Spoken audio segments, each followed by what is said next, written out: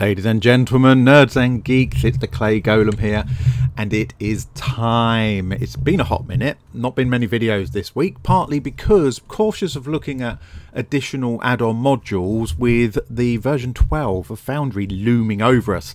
But that comes to an end today. It's time to update.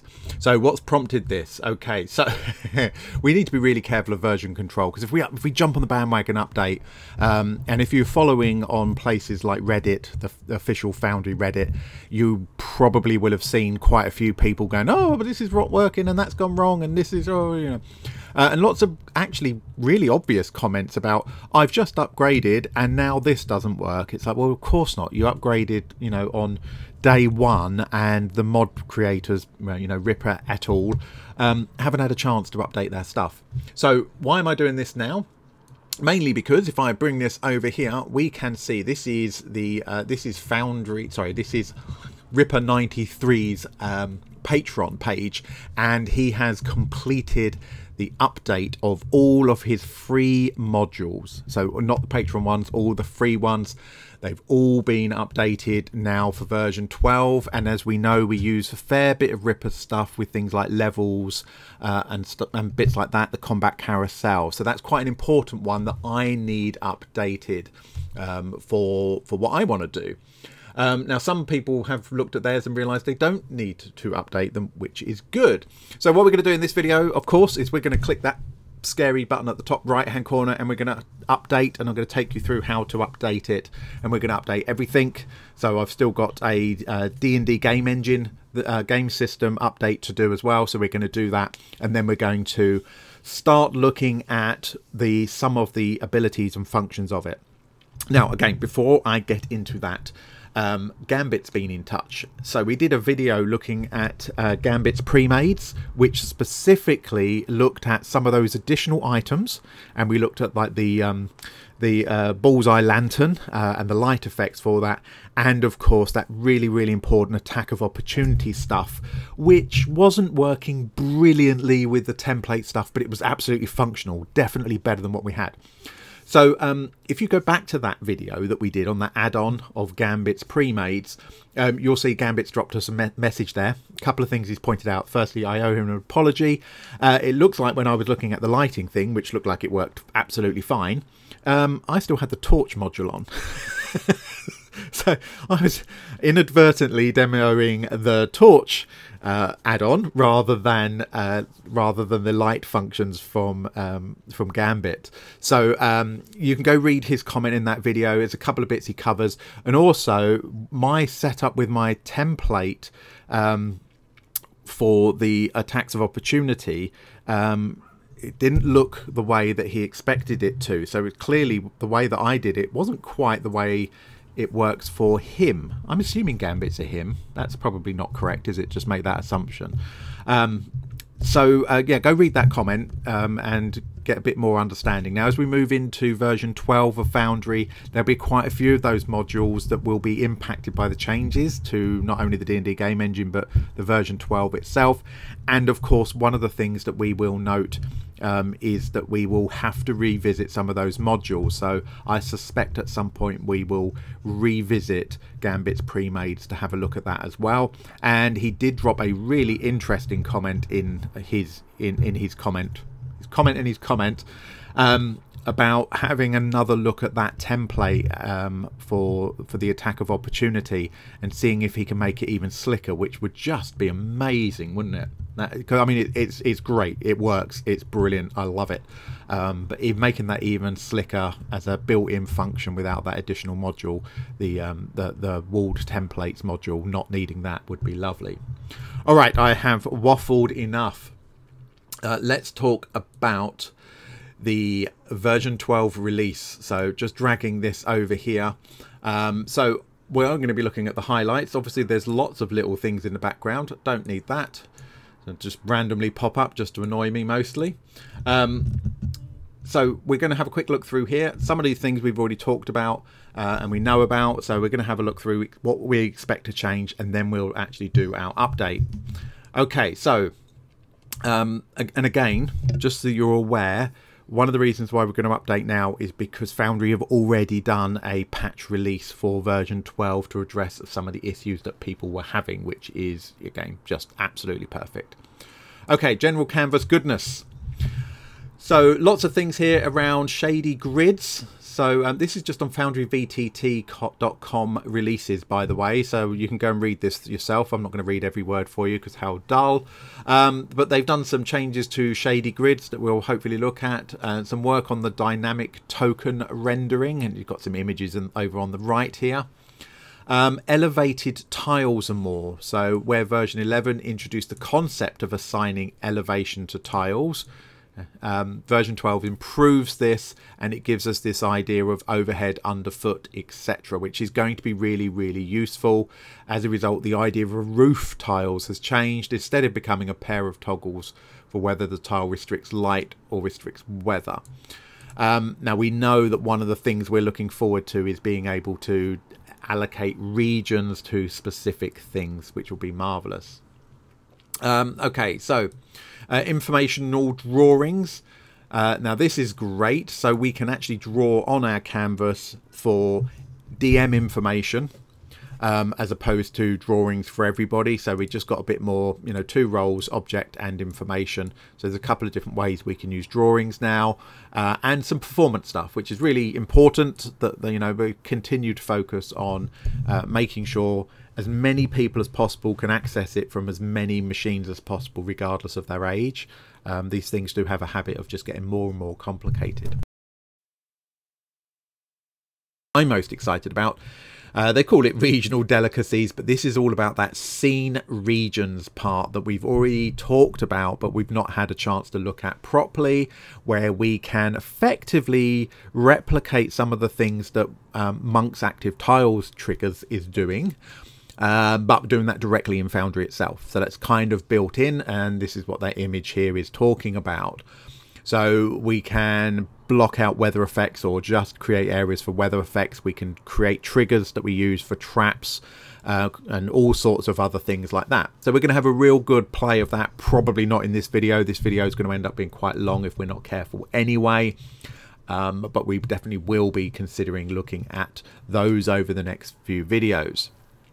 All right, this is important to recognize. A region is not simply one shape, but you can group shapes together. So you can actually have multiple different triggers effectively that all result in the same thing, which is kind of useful if you want an effect to happen regardless of which door they enter a room on. That's nice. You can have different trigger regions. Okay. And it says about region can have multiple behaviors, each triggered by one or more events. Very much, again, like Monk's Active Tile triggers, basically bringing some of that in-house.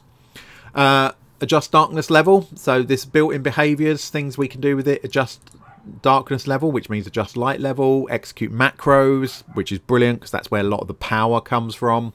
Running scripts, pausing the game, and you know I like to use pause in the game for things like you've entered a room, I want it to pause so that I've got an opportunity to, as a DM, to describe what's going on, or we pause it when it asks for a saving throw, or you set off a trap and things like that. Suppress weather. Again, we looked at doing that already with the active effects, but now that's built in. Teleport our tokens, and we've done that with Monk's Active Tile triggers, and toggling various behaviors on and off. In other words, you come in this way and it turns off certain functions, etc., which is great. So nothing a huge surprise in there, but we've not played with it yet. Application V2, so this is just about stuff that is kind of happening. You can see it said talks about stuff that's happening in the background, some groundwork that is being done that affects things like user configuration dialogues and things like that. So that's kind of all stuff in the background that we're not necessarily going to see a huge impact on, but it's all adding additional functions to be built on later. Environmental enhancements. Okay, brilliant. Scene ambience. So we've kind of already got that, but we've got improvements to that, which is good. Improved darkness sources. Now this is a good one. This is a nice one. This one.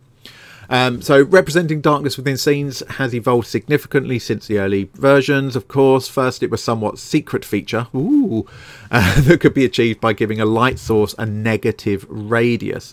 So previously, basically, you had 0 darkness, and then you could add light sources, whether that was global illumination or you know, individual torches and things on there, but you couldn't add darkness properly. So somebody casts a darkness spell, yeah, you can put a black circle on there, but it wasn't really actually a light effect. It was just really, it was just a template that sits over everything and makes everything disappear. But now you can do that. Again, something for us to play with. And of course, part of that is adjusting regional darkness and how that works. So we've got a lot more to do with our lighting effects and stuff, which is great. Great. Again, we're going to play with all of this at some point. Just not necessarily, not sure which order we're going to do the next videos in, but we will get to all of this stuff. Roll and go. All right, so there is some changes to dice rolling within it. Some of this is not really impactful for us, but it introduces a new configured dice section for us. Allow users to determine their randomness method. So randomizing numbers using a computer is difficult. Because computers are not random, they're very precise, so you have to do all sorts of weird methods to get what appears to be and looks like a random number. And many years ago, I used to do some coding myself many years ago, and I wrote games and doing random number generating, and it's quite tricky, and you end up doing things like, well, I take the date and the exact time to the second, and then I use that to seed a random number generator. And you can't predict what's coming out, so it appears to be random, but it's not actually random. So improvements to that is going to be good. And you'll notice this. There'll be games you play like, you know, things like Baldur's Gate, and you're kind of going, oh, I'm having a streak of luck where I keep rolling really well, and then you'll have a streak of really bad luck where you keep rolling really poorly. And sometimes you go, I'll reload the game to see if I can reset that. It doesn't seem like the dice are random. You have these big patches of good and bad rolls. That's all to do with the problems, the challenges of random numbers. Somebody's going to drop in the comments and tells me that I'm really out of date on that. Probably, very possibly. But anyway, anything that improves that randomness is going to be good, and we can actually choose the method for that, which is nice.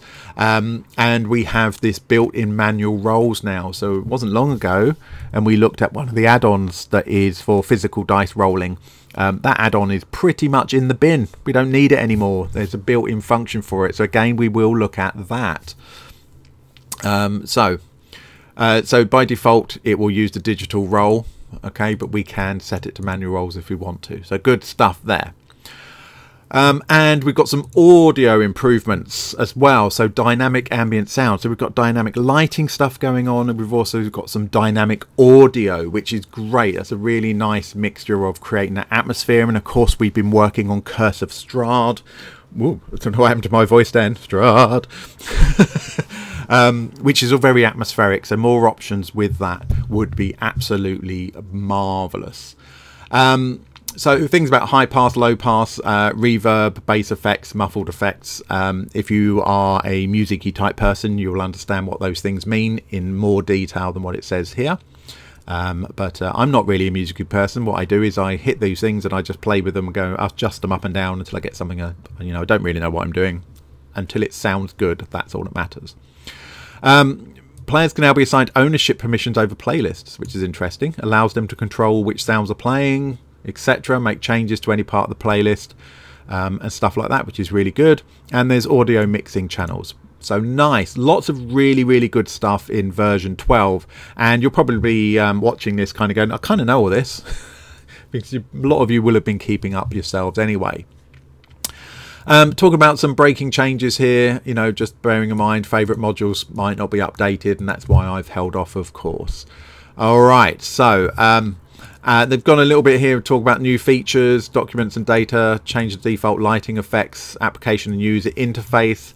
Some of this stuff is a little bit sort of more backgroundy stuff to do with the game canvas localization, and there's a big bug fixes thing. So this, stable version when it came out, there's lots of little bug fixes, canvas updates, etc.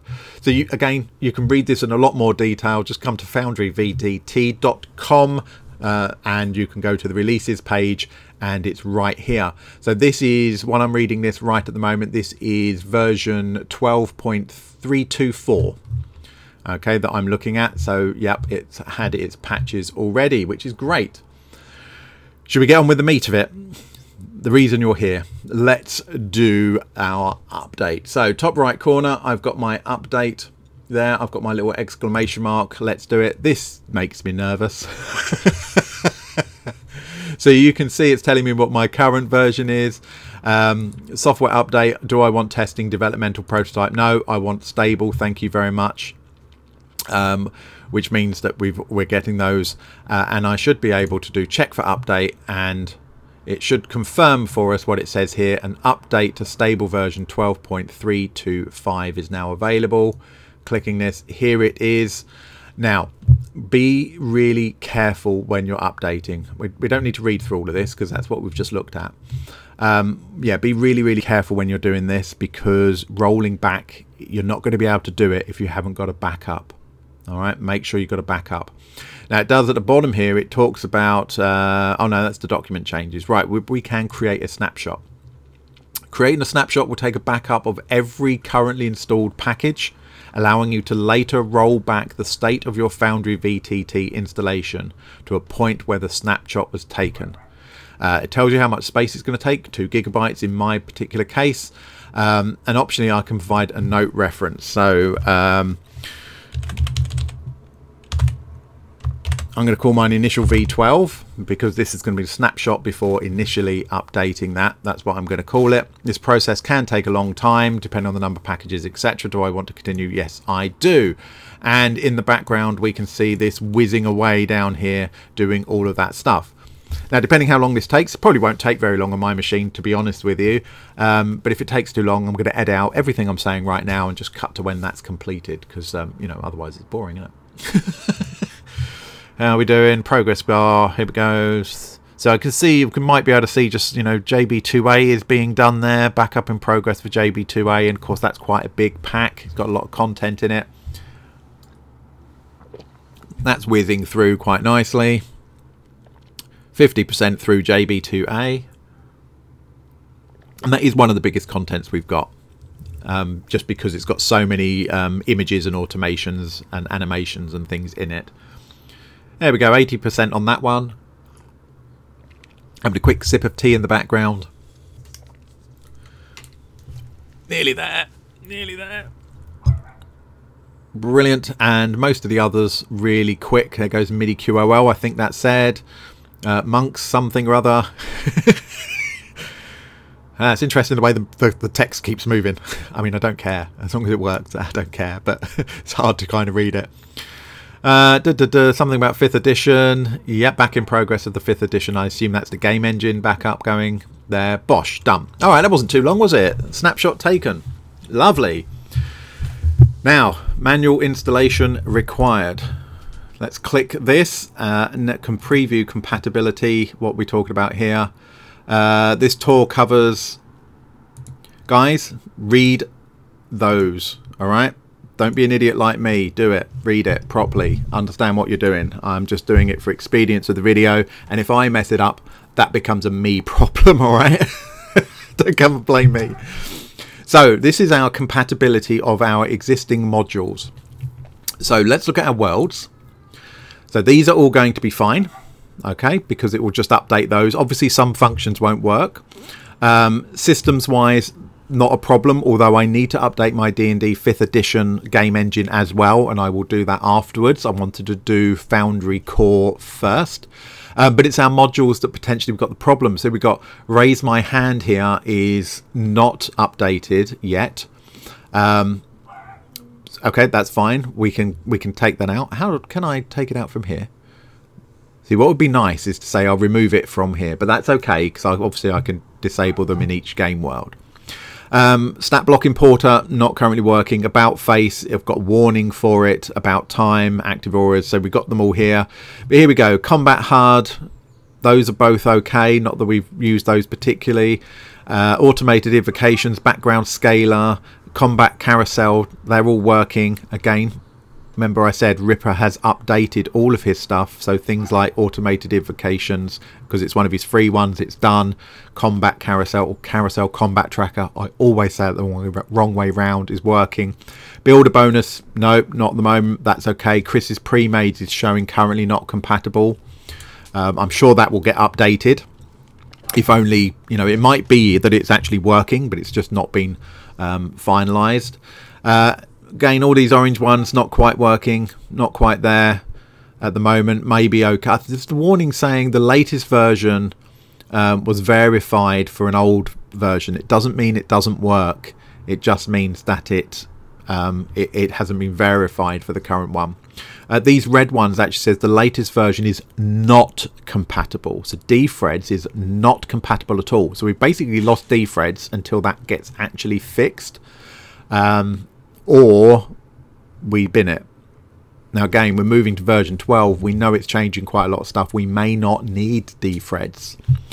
Dice nice, kind of irrelevant, which is great. Effect macros, that's okay. Forian's quest log, we looked at that and we thought, yeah, that's really, really good, but we've not really used it since, which is fine. Gambit's pre-mades, so I just mentioned Gambit at the beginning of the video. Of course, currently this is saying that the pre-mades are not updated, but as per Gambit's comment, he's going to look at this anyway, so I suspect that will be updated really nice and quickly. Grid scaler, I think grid scaler gets binned, to be honest. I think it will get binned, but we'll work that out as we go. Hurry up's all working, which is great. Again, it's a Ripper, so we know that Ripper's updated all of his.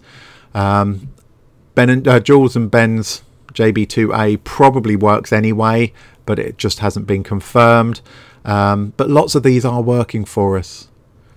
Lots of these are working for us. The loot sheet MPC 5e simple version, we looked at that, but I don't actually use it. MIDI item showcase, well, that's just a bunch of stuff that probably works. MIDI QOL, currently not updated. Okay, so it says 11.425 and above are compatible with Foundry version 12. There's certain to be bugs. Okay, so basically what they're saying is, or rather Posny is saying, look, it does work, but it's not fully verified. So it's saying basically it's kind of out of date, but it probably works anyway. Monk's active tile triggers is probably going to need a fair bit of work, I would imagine. I don't understand these things. Monk's common display again, so Monk's got a bit of work to do here, poor chap. Again, I've assumed he's a chap. Actually, I know he's a chap, so that's fine. Moulinette that we've only just recently looked at. Oh, look, lovely. No problems with that at all. So you can see there's a whole bunch of stuff. Pop-out was already outdated anyway. There's a whole bunch of stuff that's already updated and working. Some things that probably do still work, and some things that definitely don't at the moment. But that's okay, because we're going to start looking... we're going to start looking at building from nothing straight away anyway. Okay, that's what we want to do. All right, brilliant. So are we happy with this? So it says down here, Foundry Virtual Tabletop is now available, cannot be installed within the Foundry Virtual Tabletop because the application tabletop application requires updates to the core dependencies, which are only available by reinstalling the software from Foundry. So we've done all of our backups, we've checked our compatibility, we know whether we're happy to actually move forward and do this, but we can't do it from here, so we're just going to go straight over, and hopefully this doesn't reveal any private information, take me directly to my account. It's gonna be even worse.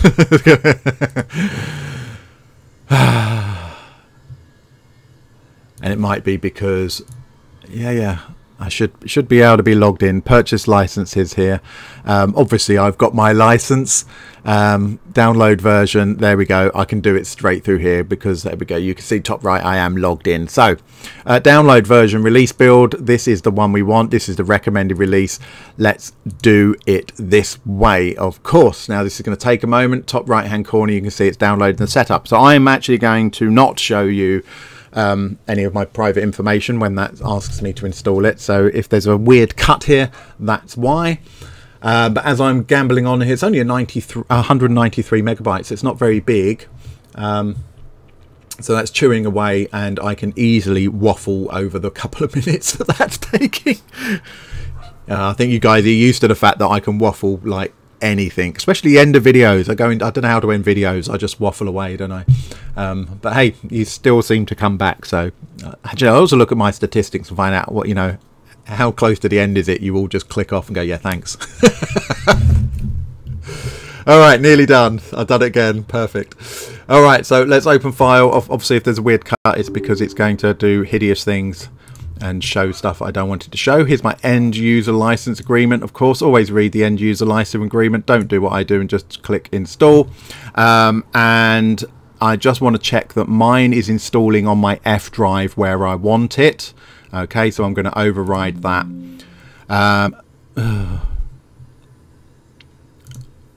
I had it open. Of course I did. That should have closed it now. Yep, it has. That's good. I've only got this. So we're just going to play the waiting game while this goes through. Hopefully it won't take too many minutes. If it does, again, you'll have an interesting little edit here just while we're waiting for this. Might even speed up this bit of the video. Shouldn't take too long though. Would you like me to sing for you? I would dance, but I don't have a camera on, so. It's going to be finished before I've actually thought of what I could sing for you. Lucky you. Lucky you know you do not want to hear me sing. There's lots of things I'm quite good at. There's lots of things I'm really bad at. Singing is one of them. And anything artistic or musical, absolute trash. Okay, come on, Foundry. Oh, wow, that was quick. And straight away, it's asking us if we want to run it. So this is going to be our very first time at looking at version 12. Is it doing it? It said it's doing it. Is it doing it? Come on. Right, brilliant. And of course, I should be able to log in. Okay, excellent. So that is done. Now, if you look at the top right-hand corner, I've got 49 warnings. And nearly all of those are to do with things that we've installed, like arm's reach. You know, it's like, no, not so much. Active token effects, not so much. So yeah, it's whinging about all of those things that we know are not compatible for us. What I do want to do is I want to go to my game system here, and I want to check for updates on this as well. And as you can see, this is now downloading the latest of the D&D 5 Ed, 5th edition, and downloading that as well. So we're all going to be fully updated by the end of this video, ready to rock and roll. Now, what I thought we would do is, because we want to look at some of these new functions and not clutter what we've already done, if for those of you, for Bonadan Alloy, for example, who was my first ever subscriber, who's still around, which is brilliant, thank you very much, sir. Right back at the very, very beginning, we started with building from basics, and we went, we're not going to put any modules on at all, let's see what we can do. Well, I won't do it to that length, but I think that's what I want to do, is start a completely new game world and just create a couple of different scenes and walk through and play with some of these new functions that are built into Foundry version 12 before we then start looking at how they interact with the various modules and getting back to building. I'm also going to do another video series where we look at some of the Stormwreck Isle scenes and go, okay, what's broken now because of this update? And how do we fix it? Because a lot of you are going to be in that position. When you upgrade, you're suddenly going to go, oh, hang on a minute, it's not working anymore. Where we've used Monk's Active Tile triggers, do we need to rip all that out and redo it? Or is it still going to continue functioning? And it doesn't matter that there's another way of doing it in Foundry now. If Monks is still working, we don't have to go back and fix stuff. So those are a few things we're going to look at: building from scratch in version 12, fixing ones that may be broken because of version 12. And obviously, guys, the comment section is there for you to say, oh, hang on a minute, can we look at this? Can you have a play with that and see how we can now get that to work? Do that, because I learned from you guys asking questions I can't answer. And if you're asking a question, chances are everybody else is as well. Brilliant. Right, so we've got that updated. See, master of waffling through stuff. Now I'm just going to click update all on here as well, just to make sure the ones that have been updated, because at the moment we've only got a few greens in here. We're just going to make sure it's going to check and update all of these. Loads of those are flicking over to be green now. It makes it a bit vomitous, doesn't it, the way it's jumping around all over the place. JB2A's being uploaded right now, which is great. So lots of these things will be updated. So top left right at the moment, it says hurry up combat timer. That was one that was in inverted commas outdated, I think, that now is showing as compatible, which is great. You can see levels here, one of Ripper's, that's now working. Of course, we've updated that to this version. Moulinet was already fine, that wasn't an issue, which is good. What else have we got here? The Tidy 5e sheet that was outdated, it's not anymore. That one's fixed, which is good. Tokenizer is updated, that looks to be fine. We've got quite a big download here for JB2A. So again, we know that that's quite big. We know that when we were doing the backup, that was the one that took the longest because it's got all of those graphics and animations. So that's going to chew through. This might be one where I need to just go put some hold music on for you while it's doing it. Right, what else have we got? Things like warp gate and wall templates are not updated yet, but we haven't finished downloading everything, so that might well do. Wall height, again, Rippers, all working lovely. Well, a couple of the ones that I particularly want to look at. MIDI QOL, yep, still currently showing that's not updated, of course. Where is Gambit's pre-made again? So at the moment, showing it's, you know, not updated, so unsupported core version at the moment. It might still have more to check once it's finished this, but we'll see. Same as Chris's pre-mades and defreds here.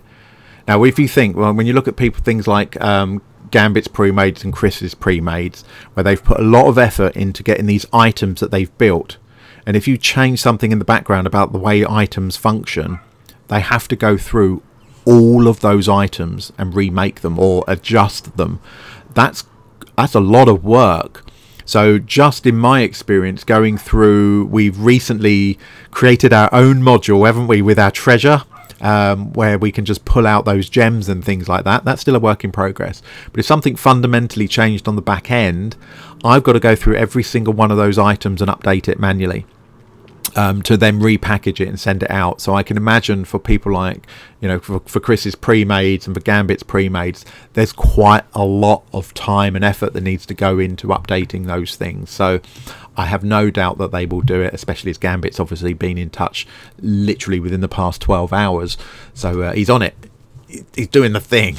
So we may just have to be patient for those people doing that stuff. And please don't give any of these modders grief about how slow it might be to update. I don't know about Gambit and you know, Chris's pre-mades and things like that, but most of these people, a bit like me doing these videos, this is not my full-time job at all. I squeeze it around, you know, family commitments, work commitments, actually running my own games and playing in games and stuff like that. It's you know, give them a break. These are passion projects, you know. And this is a really good opportunity, actually, just saying that, where people have got things like their coffee links and stuff like that. If you're thinking that you want one of these updated and it's not happening as quickly as you like, they're probably working as fast as they can. But if you go and join their Discord, if you go drop them a nice comment, a supportive thing, drop them a coffee or whatever it might be, that will really help them feel appreciated for the work that they do. And with this kind of transition, that's a really good opportunity to do that. So you don't have to, of course you don't. But yeah, let's support these modders, right? Could you imagine doing this without any of these mods? It would be a very different experience using Foundry, wouldn't it? You know, especially things like MIDI QOL. All right, 96%. I've managed to waffle through nearly all of that. Told you, king of waffle. Okay, 99%. Come on, JB2A, you can do it. You can do it. Woohoo! Oh, right, I've now got to install it. But this is much quicker now it's downloaded. I'm not sure why that took so long. My internet appears to be quite slow today. I'm a bit worried I've got something hideous running in the background. that's not working for us. Okay, there we go. Woo! So we now get this, which ones have been updated. Excellent. And there's a lot, isn't there? A lot of them have been updated. So now when we look at this list, we can see that this is much less red on here, a lot more green, and quite a lot of orange. All right, so that's it. We're all updated. We are now, as you can see at the bottom, version 12, build 325, which is fantastic. And at this point, I'm going to call this video to an end because you've watched me and listened to me waffle for long enough. But that's the process of going through, getting everything updated, making sure we run that back up. Lots of chat in there as well. And in the next videos, we will be looking at dealing with these little orange warnings about compatibility and updating our individual worlds, creating a new world and having a play. So thank you very much for watching. I really appreciate it. And again, yeah, always leave a comment about how this is affecting you, what you like about it, what you're interested in looking at, and any challenges you've already faced. Thank you very much. Take care, and I will see you in the next one.